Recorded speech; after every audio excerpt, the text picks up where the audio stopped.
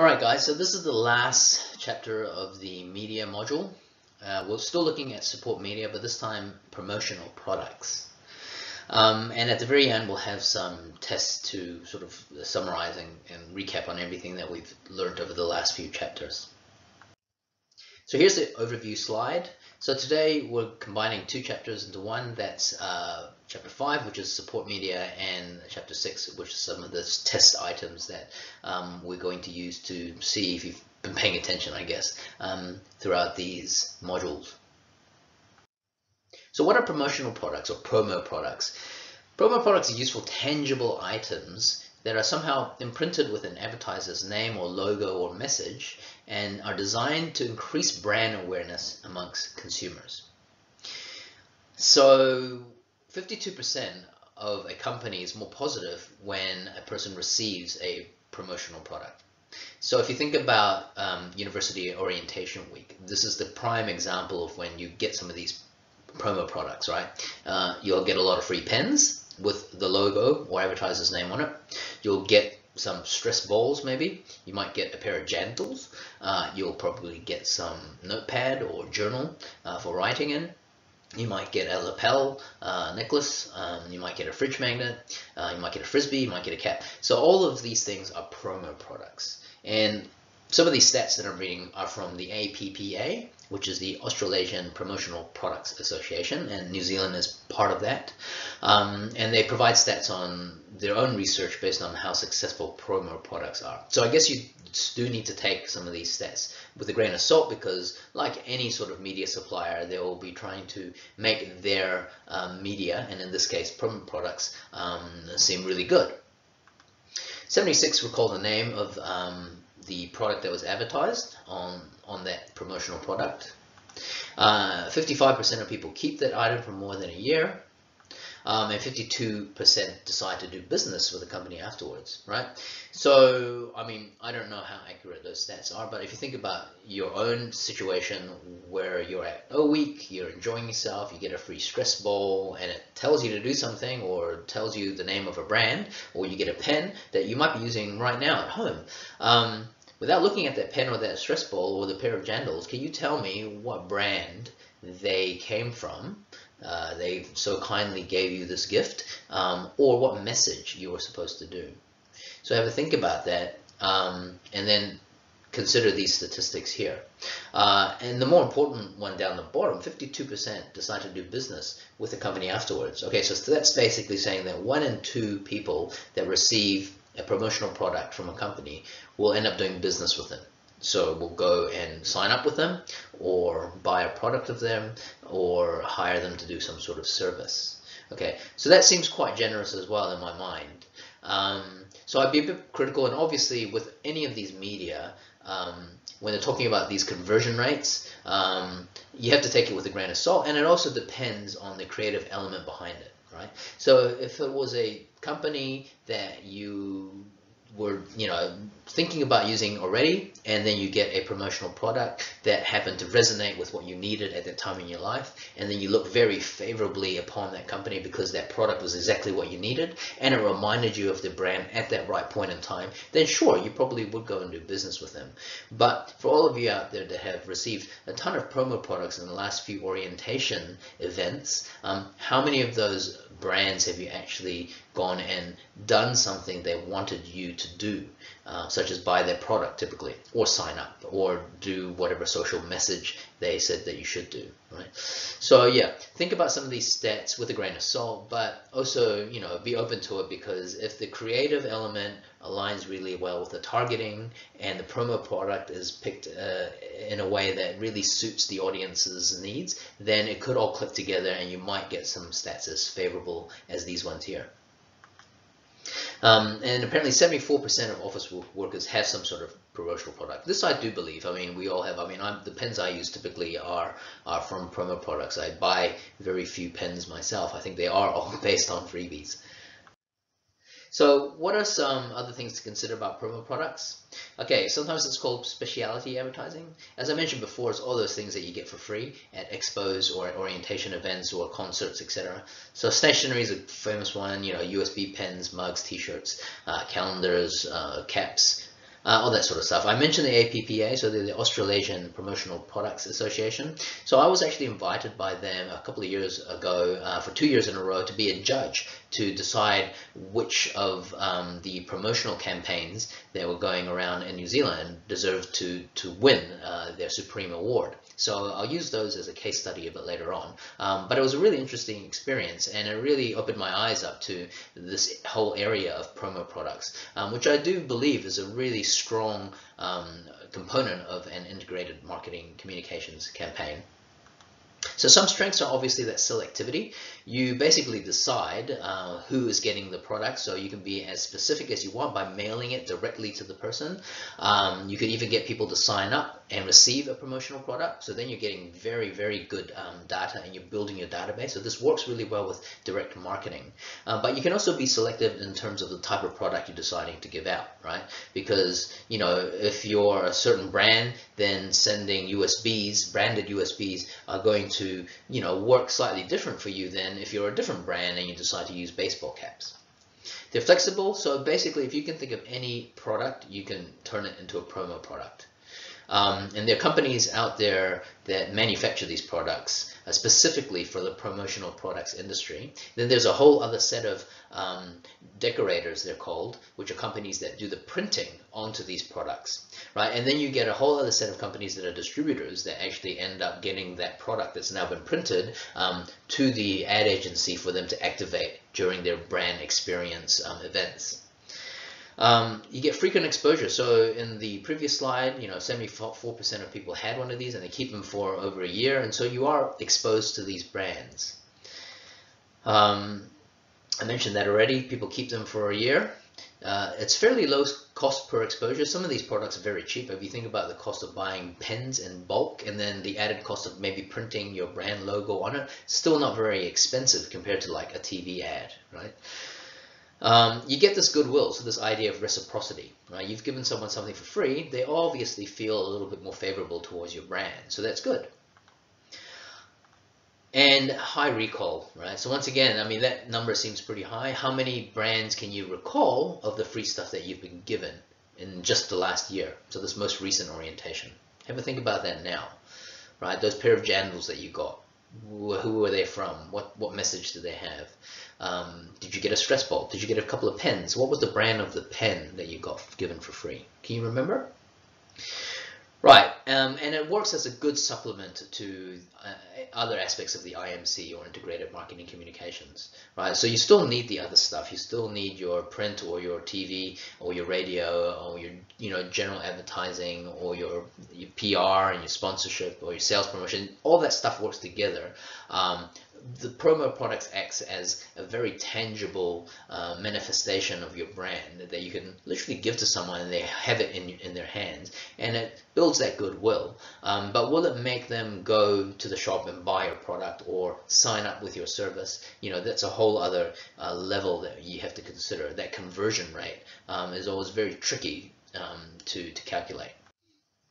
What are some cons? So some weaknesses of the promo product area.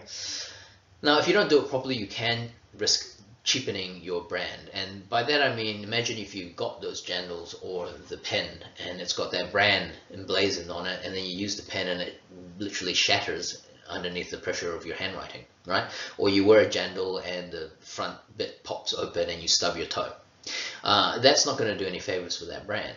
And so part of the APPA's mission is to, you know, create some credibility and legitimacy and professionalism around the promo products area. And so the suppliers they use have to fulfill some pretty strict standards in terms of producing products that are safe, that are of high quality, that won't cheapen the brand, any brand that is associated with that.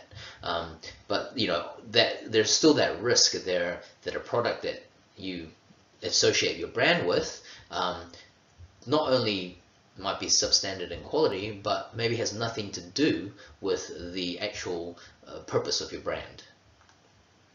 It is a very cluttered environment, so when promo products were first popular, you know, it was not as usual, and so therefore things stood out and people would remember it. But if you think about that bag of goodies that you get when you go to an expo or at orientation week, there's a lot of stuff in there. And with clutter means lack of attention paid to any one item, right? And it's the same thing that most other media are suffering, and that is the cluttered environment. There's a fairly long lead time because if you have to source the supplier to make the product, to get it back over to the country you're operating in, to get the printing done either at the place after manufacture or within your local domestic area, you need to ship that stuff, then you need to get it to a place where it can be distributed, and then you need to actually activate it and start to get it sent out. So from the moment you decide you want to send USBs with your brand to when the customer actually gets your USB with the brand name on it, there is going to be a lead time there. And some of the distributors and decorators and agencies that work together have streamlined this process, but there's still a little bit of planning that needs to occur. It's not like a newspaper where you can literally have an idea and get it into print in less than a week. There are obvious sustainability concerns, right? And this is similar to that previous lecture on packaging, but with promo products, it's obviously in a different way because now you're giving a lot of stuff. Typically, the stuff is made of plastic, and it typically breaks fairly quickly and ends up in the landfill. And so one of the categories that they introduced prior to me joining as a judge on the APPA prize competition was this category of most sustainable promo product campaign.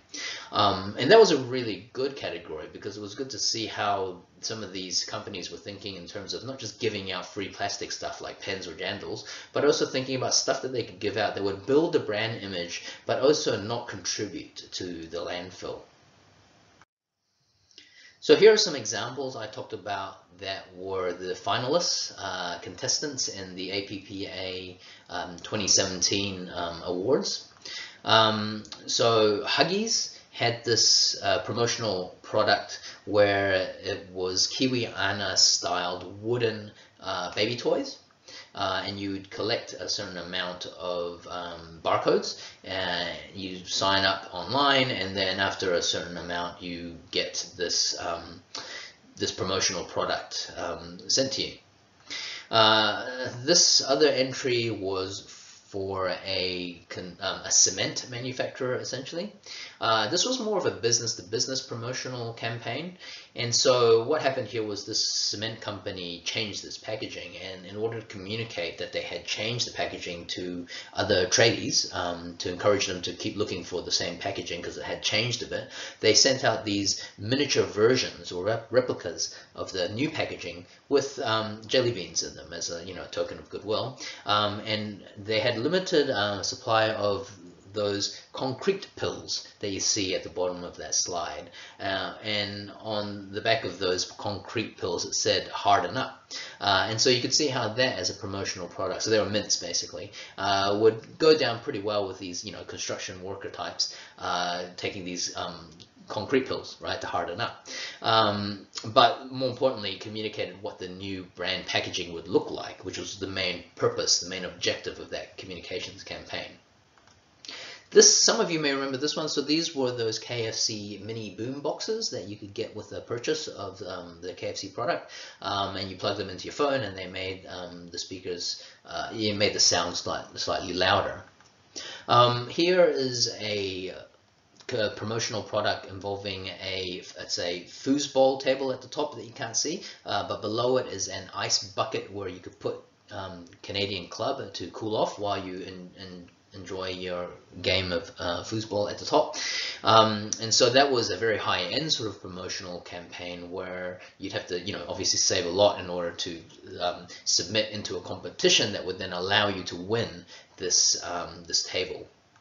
And the final example down the bottom was the Olympic program in schools that was run by ANZ. So they had a lot of promotional products promoting the Olympics and obviously promoting the bank in terms of school educational materials and merchandise. So before I tell you which one won, I'll just leave you sort of thinking a little bit. Some of the categories that we were looking at, looked at not only how much attention these sorts of campaigns would get, but also the return on investment and also the sustainability aspect of it, and whether or not it would help to build that brand image.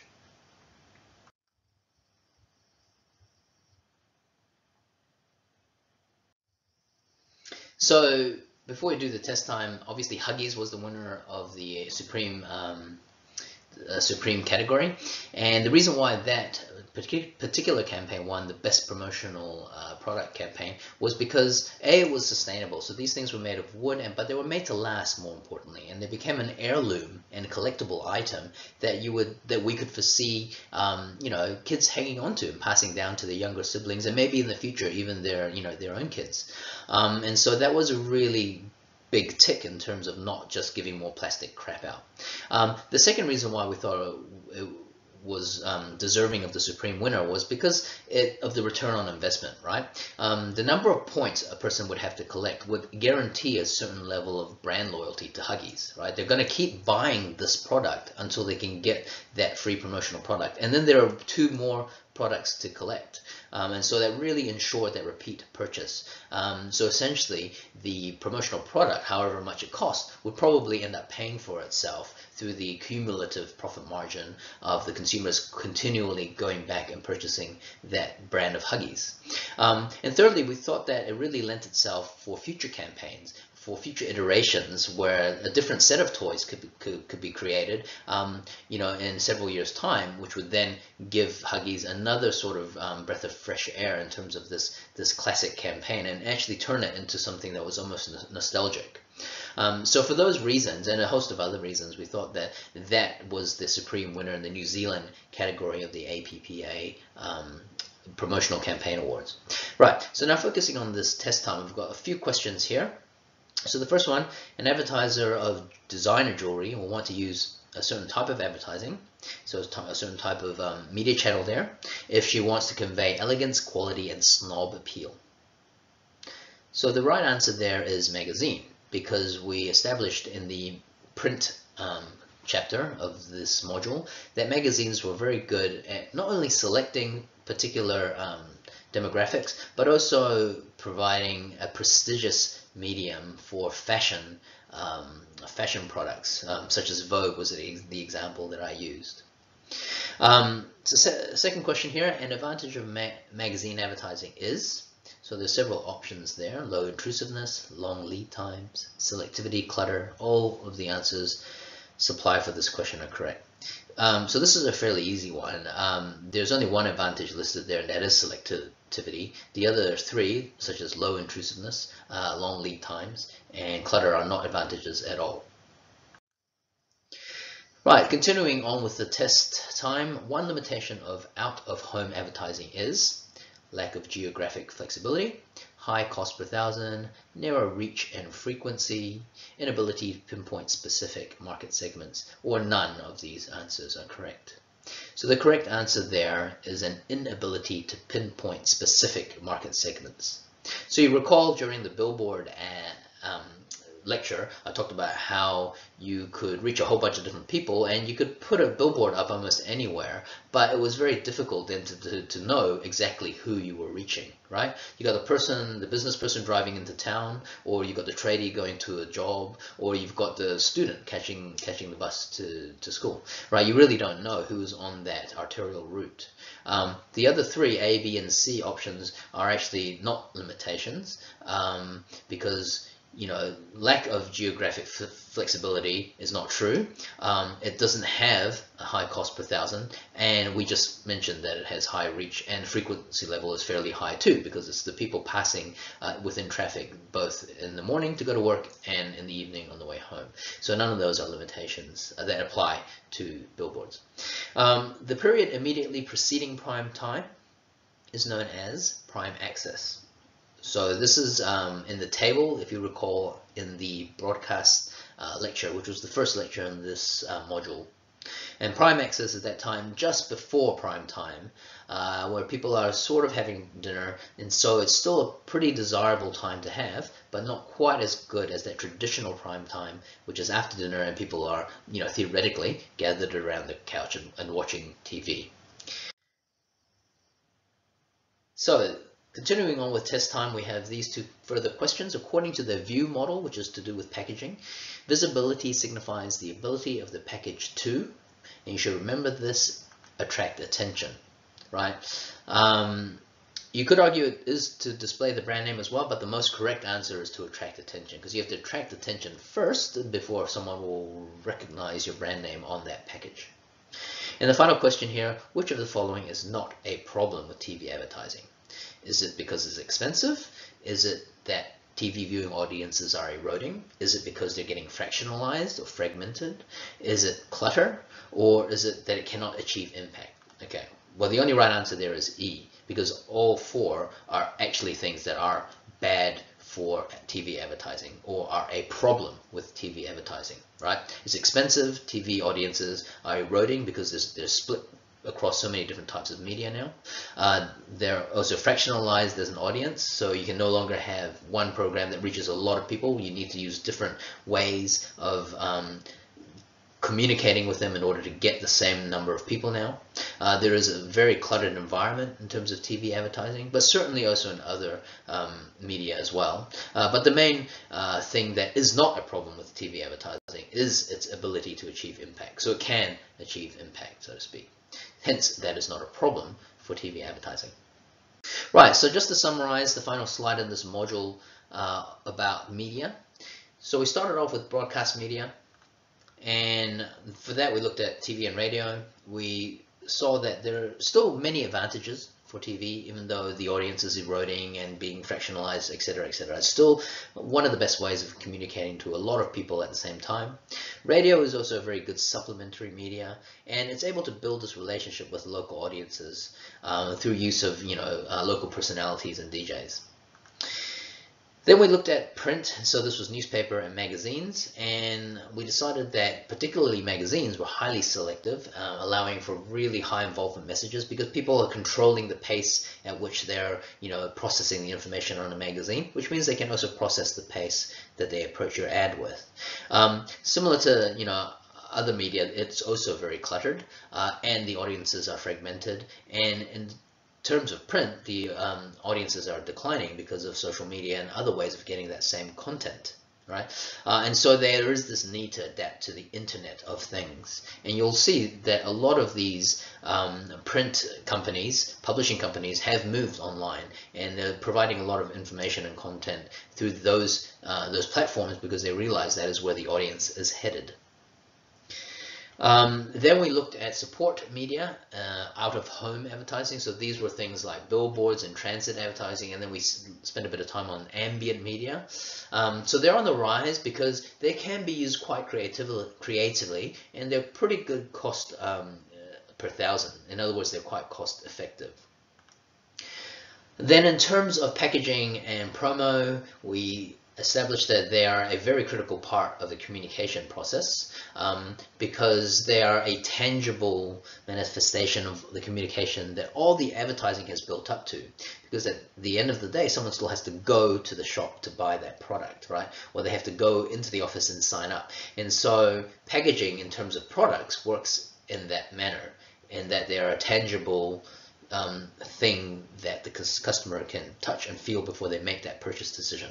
And promo products act in a similar way for those companies that aren't dealing with an actual product, right? So insurance companies and banks are a great example where they will use promo products because their actual product is very difficult to get a sort of feel for, right? Because it's an intangible service.